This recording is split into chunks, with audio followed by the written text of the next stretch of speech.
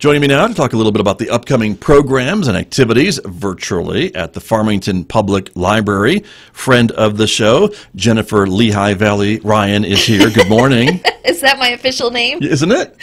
How'd you get a copy of my birth certificate? Are my notes wrong? The show prep I did all morning is wrong? Yeah, maybe. Oh, maybe a little bit, all right. yeah. I'll talk to my staff about that. Yeah. Welcome back to KSJE. Thanks for having me. You bet. So the library is open. We are open. Right. We do have limited hours. Right. And, of course, we have online resources available all day, air day. Exactly. So, yeah. Because you are kind of requesting that folks limit their time at the library because of those limited hours and limited capacity, right? Limited capacity, limited hours, and, of course, the pandemic. The less time you spend out among other people, the less chance you have of spreading COVID-19. Right. So, or contracting it, I suppose, or too. contracting it, yes. So there you go. Yeah, and gentle reminder, if you've been vaccinated, I know you've been vaccinated. I have. I've had my first shot. Okay.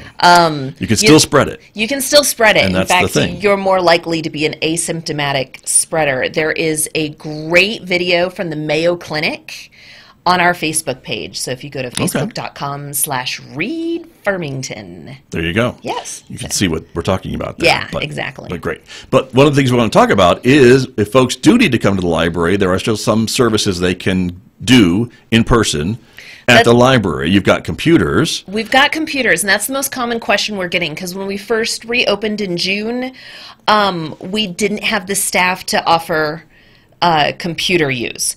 Of course, that's the main thing people need, especially if you're filing for unemployment. Sure. If you're registering for your COVID vaccine, if you haven't done that yet, using our computers, they are available. You get one login with your library card and PIN. Right. And then you're guaranteed 30 minutes. If no one is waiting, you can get some extensions. We have had some people waiting and have not been able to offer the extensions. So gotcha. But you're guaranteed 30 minutes. Right. So you can hopefully get what you need to get done in that 30 minutes without having to extend your time. Without getting, and it's all managed by the computer. It's not Aaron or Josh at the Ranger desk who arbitrarily decide. They're not walking by with stopwatches? They're not. No. Okay, good. Well, that's no. good. We have this great system called PC reservation. If you walk in and all the computers are being used, we'll get you signed up on PC reservation, and it'll let you know when which computer will be available when. So it's basically like a virtual line. Yeah.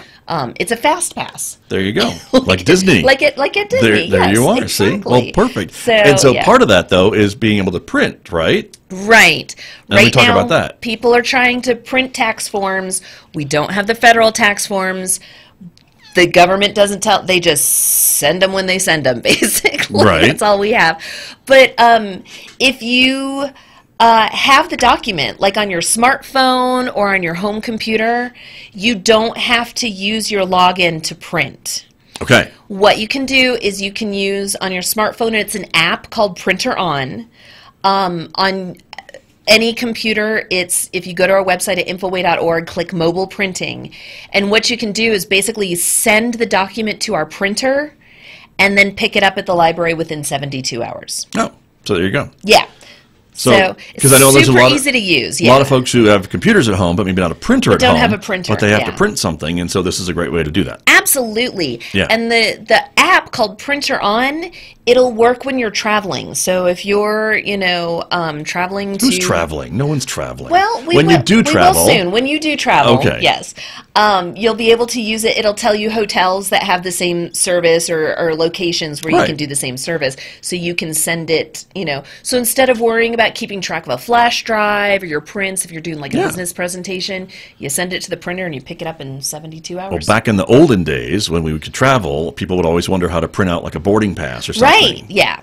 And there actually, if you go to infoway.org, click mobile printing, the first thing it says is, here's how to print a boarding pass. Well, there you go.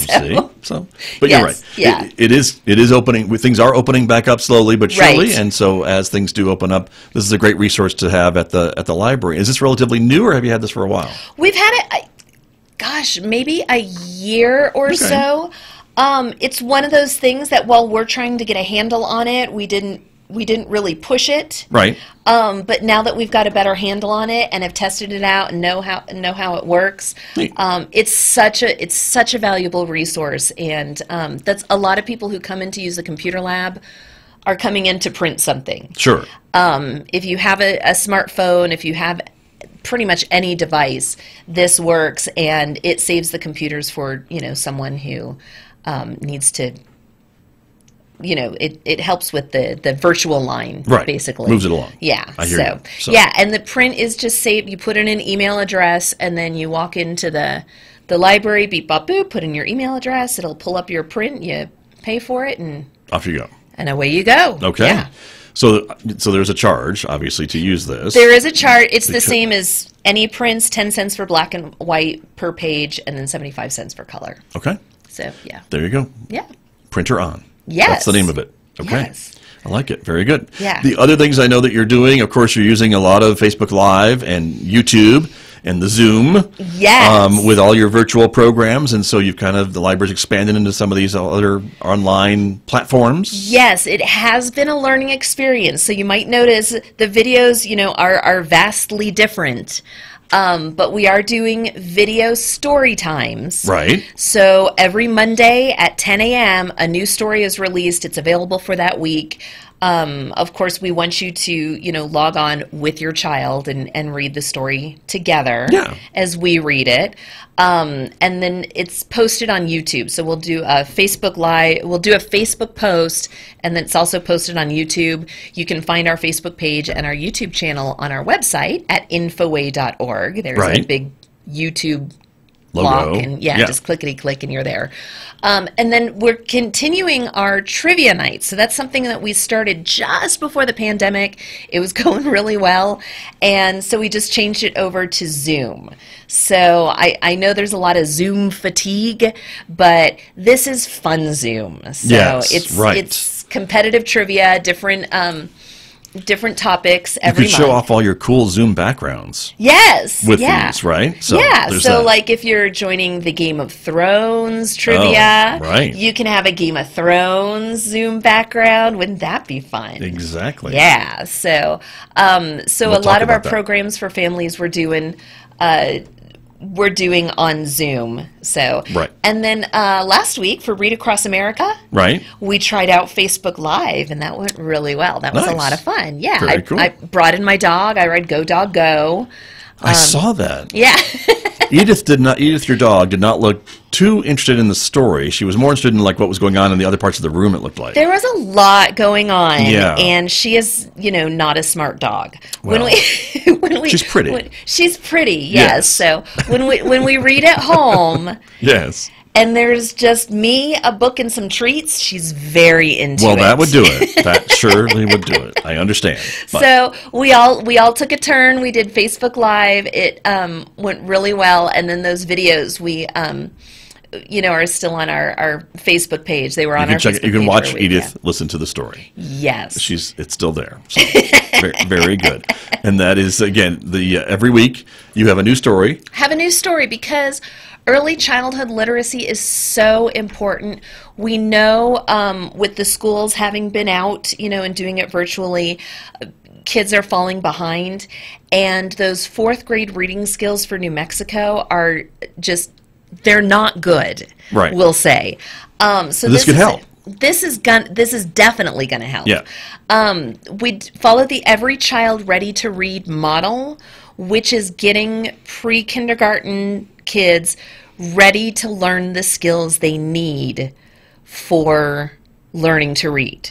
In kindergarten, when they get there. So when they get to kindergarten. Yeah, so, perfect. That's great. So right now we're doing it with videos. Mm-hmm. We hope to, go back to in-person programming because that one-to-one interaction is so important. So I encourage you to, read a book with your child and watch the story times with your child. So, yeah. Which are great. And I know you put a lot of work into those story times because, in addition to reading the stories, you're also showing us the illustrations, and we can follow along at home and check them all out if you don't have the book at home to look at while you're reading. Right. So, yeah. So it is a lot of work, but it's so worth it when we can get those reading skills up in our community. It's so imperative. Yeah. No, that's great. Yeah. And every Monday, a new story. Every Monday, a new story. It runs for a week. So, and then we have to take it down every Monday because of licensing. The publishers, they give us a week. All that stuff. Yeah. I understand. Yeah. So. I hear you, but it's up there. There you go, everybody. There you and the stories are suitable for all ages, and all ages. They're great. They're a lot of fun. And then we have our Take and Make craft bags, which are also for all ages. Nice. We have a kid-appropriate one over at the Youth Services Desk every Tuesday. It's a new one. Every single Tuesday. Every single Tuesday. Okay. And then every other Tuesday, we have one that's appropriate for teens and adults. Gotcha. So, and they usually include most of the materials that you would need for these crafts. These bags, right? The craft bags. So, last week we had the string art, and right in the video we say you need a hammer. So, but you're not giving away bags of hammers. We're not giving away bag of hammers. Okay. We're just, shooting them out there with a T-shirt cannon. No, let's not do that. I don't think that would go well. But yeah. No. But the string, I bet you gave away. Yes, the string and the nails and the wooden board to nail it to. And if you miss out on the craft bag, you can always catch up on the how-to video. And like, for my hot dog pillowcase one, I told you how to buy the supplies. You're making pillowcases out of hot dogs? I am not. Oh, okay. It's a fun, fancy sewing technique. I see. That it's 3 seams and you make a pillowcase. Okay. It's and you have to watch the video to see why it's called a hot dog pillowcase for it to make sense. Obviously. Yes. So if you miss the craft bag, you can still watch the video and get some great ideas. And then remember, we've got Creative Bug. Right, that online resource. An online resource which is free with your library card. You can pay for a subscription or you can get it for free through the library. So that's totally your choice. Right. But it's the same thing, right? Same content. It's the exact same thing. Okay. So, I'm just saying. So I would say get the free one. Spend your money on the craft supplies. On the craft supplies, yes. And there's some great videos on there. I did a pie carrier.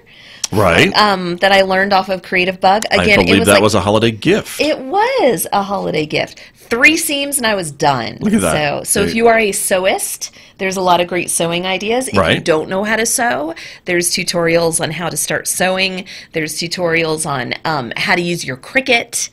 If you have one of those, there's tutorials on like cupcake decorating and cake decorating, and it just anything and everything. It's all on there on Creative Bug. It's amazing. And do some of these craft bag ideas come from Creative Bug, or are they different? They do. Okay. Yes.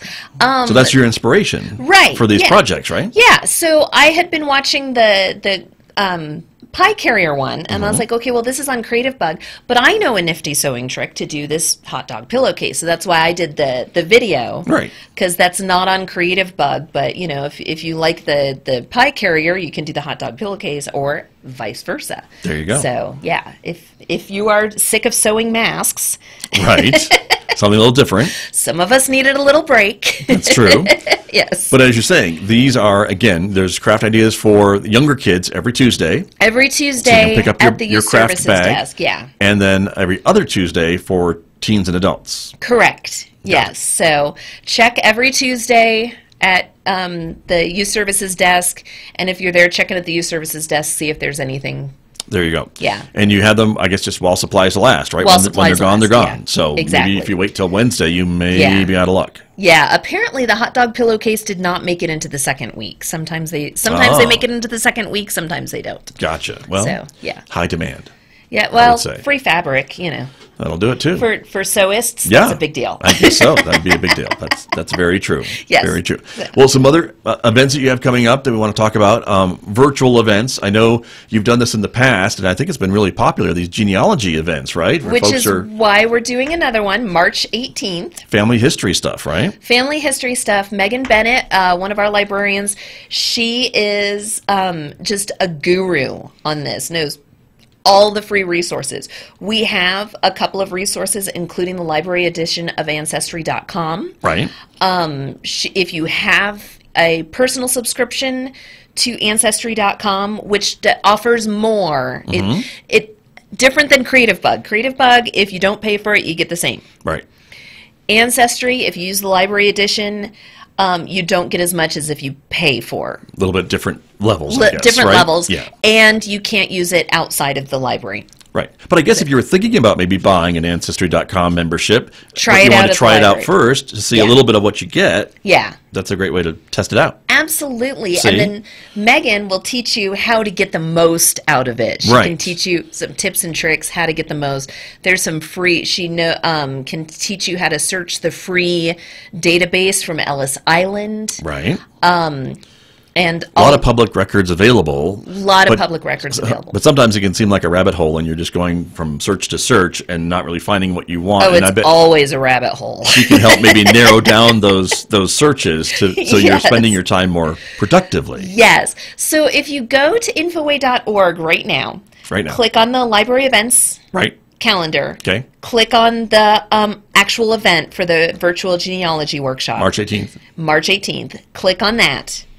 You can register, and then you can tell Megan what you want to know, and she can tailor the workshop. Look at that. Specifically for what you want to know. Nice. So registration isn't required, but it's highly recommended so that way she can plan, and if you're asking a question that she may not be as about something that she may not be as familiar with, she has time to delve into it and help you. So she's amazing at these genealogy things. Right. So that's awesome. She's a great resource. Right. For our radio audience, 6 o'clock, Thursday, March 18th. Yes. By Zoom. And again, you can get the link if you go to infoway.org, which is the library's website, and get signed up to join and then get all the details about that event coming up. Yeah. It is a virtual genealogy workshop. Yes. Coming up from the library.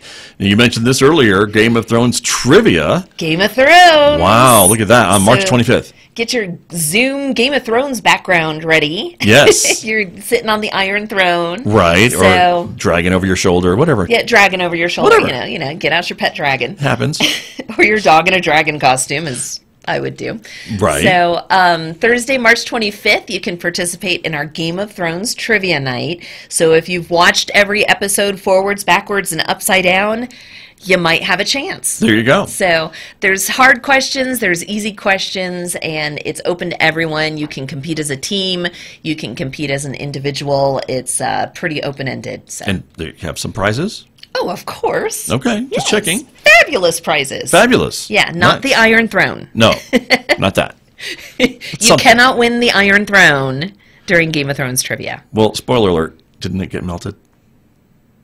Oh, did it? Oh, it did, yeah. Okay. Anyway.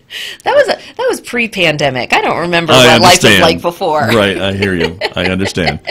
But anyway, trivia night, and you're doing these almost every month, aren't you? Doing We're a trivia doing 2 event? a month, so it's like every other week. That's right. So Thursday, March 25th at 6 o'clock, the Game of Thrones trivia night. Yes. So, and you've had some pretty popular ones, I think, in the past, Oh, we right? have, yeah. Megan, again, bringing up Megan. Right. She has done like every version of Star Trek just about. Nice. And she gets like really into this Star Wars. In fact, I think she's got a Star Wars prequels one coming up April or May. Okay. I believe, yeah. So stay tuned. Watch the prequels. Everybody, that's true. Yes. Very true. The next trivia night on April 8th is at 6 p.m., and that's Books to Movies. Think Real Readers. Uh-huh. A program that will come back after the public health order. So Real Readers was where you would read the book, watch the movie. Right. So basically all these questions are going to be books that were turned into movies. Got it. So, and I think this one's going to be a tough one because I think you're going to be surprised at the sheer amount of movies that you didn't know were previously books. Right. It happens to me all the time, and I work at a library, so I'm like, that was a book? What? Right. So it could pretty much be anything. That's just about. Literally. That's true. Any book that has been turned into a movie, so good luck with that. Yeah. But that'll be Thursday night, April 8th, 6 o'clock. You can get the link by clicking on, go into infoway.org, click on library events, click on the event. There you go. So. And you'll be all set to go. And again, you can compete individually or with a team. With a team. Yeah. This one you might want a team. Yeah, I think so. It's a pretty broad category. So it's going to be hard. Yeah. I think so. And so they divvy up the trivia nights into different categories. Right. So, like, and I don't know what the categories are. So, like, Game of Thrones could be, you know, questions about House Targaryen, questions about, you know, Peter Dinklage, questions about, you know. So this could be, you know, children's movies, action movies, this, you know. Right. Yeah. I hear you. Okay. So, I will give you one answer, though. Okay. The book was better. Always? Always. Always and forever. Gotcha. Okay. Yes. I understand. Yeah. I hear what you're saying. Got it. Very good. Okay. Some of the other things coming up. Let's take a look. This is the Dinner, Drinks, and Death. The third installment. Wow. The third. A little while ago, did you see the Saturday Night Live with the song about true crime? They wait for their boyfriend to leave. Right. Yes. So that's a thing. Apparently. Yes. Apparently. So so we're going to. You guys were ahead of the curve before SNL picked it up because you've been doing this now. This is the third one. It's Amanda and Kristen. Okay. They are trendsetters. They are indeed. How about that? They are really into it. It concerns me every once in a while. Right. But, you know, I did just watch, what was the one about the Cecil Hotel on Netflix? Oh. Yeah. So, very mysterious. Yeah. So, yeah. So this is an event, again, radio audience who can't see the graphic that you've built. That's with right. The tombstone in the wine glass. Yes. This is on Wednesday, April 14th. Again, talking, a discussion, not a trivia, but a discussion about these true crime movies, TV shows, whatever, right? Yes. Yeah. So books, of course. Oh yeah, books. Well, I know, crazy, right? Yeah, so yes, there are a lot. We have a whole big true crime in the nonfiction section. Yeah. And basically, it's open topic. Okay. So think of it as getting together with your friends, and one says, "Oh, did you see that documentary about the Cecil Hotel?" And then it goes from there. Everybody just chimes in. Yeah. So, and because we're doing it on Zoom, one of the popular things about book groups is having a glass of wine. Sure. with your book group, which of course we can't do if the book group is meeting at the library. That's right. But at if home, we're meeting in Zoom, it's your call. There you go. There you are. Responsible. Yes. But you're already at home, so yes. So sometimes you need that to help with the discussion. So, right. Yes. And maybe it's wine. Maybe it's just some apple juice in a stemware glass. It could be Mountain Dew, whatever you want. There you are. Yeah. Perfect. So that's coming up. That's April 14th. Yes. And Triple again, D. All of these events are on the library's website events calendar. Yes. So if you go to infoway.org and just click events calendar, it's up there toward the top of the page. You can find it pretty easily. There you go. So. Very good. And so again, these are the major events you've got planned at the library, of course, for over the next few weeks. But there's always stuff that you're adding to the calendar. We're adding stuff all the time, and right now we're working on summer reading. Okay. We think we will be having some in-person programming outside. Right. This summer. As things warm up and open up, that'd be great, wouldn't it? So it kind of depends, but you can register and start logging your books May 1st. Okay. The theme is Tales and Tales, T-A-I-L-S. Oh, how and clever. T-A-L-E-S. That's the national program. We didn't come up with that. Oh, okay. But it is pretty clever, Nice. isn't it? Yeah. So. I predict more videos with dogs. It's what I can see coming. Well, not until you mentioned it, but well, now that you mention it, yes. Okay, here you go. I will find a way to work my dog in. See, there you are. But perfect. Yes. But that's what's coming, and of course, we're all excited that as Farmington and San Juan County have reached stage yellow. Yellow, yes. More things are able to reopen, indoor Right. dining at certain capacities, and so as we get hopefully to green and turquoise, that then sets the stage for more things to reopen and more gatherings indoors and outdoors. So Absolutely. you'll be following whatever those are. Right, and we know everybody's tired of it, but if we just keep going, keep doing what we're doing, keep your cooties to yourself, Right. we can get there. So Right. And we are, and we're heading in the right direction. We are absolutely heading in the right direction. Let's keep going in that direction. We're all tired. We're all frustrated. We are all burnt out. Our staff, you can tell we're tired. So if you do come to the library, a little kindness is appreciated. Sure. So we don't like wearing the masks either, but it's necessary to get to that next level. That's true. So, and of course, masks are required at the library. Masks are required. Properly worn masks are required at the library. That is the key. So nose and mouth. This isn't going to work. This isn't going to work. Yeah. Cover your nose and mouth. Cover your nose and mouth. There you go. Wash your hands. Okay. Yeah.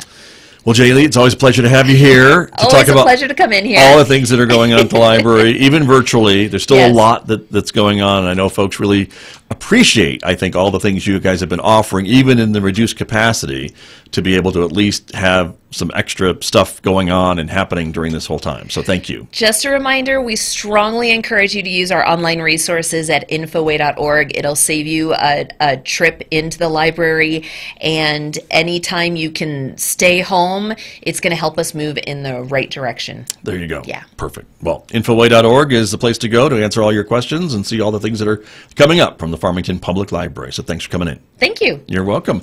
That is Jenny Lee Ryan from the Farmington Public Library, my guest this morning here on KSJE.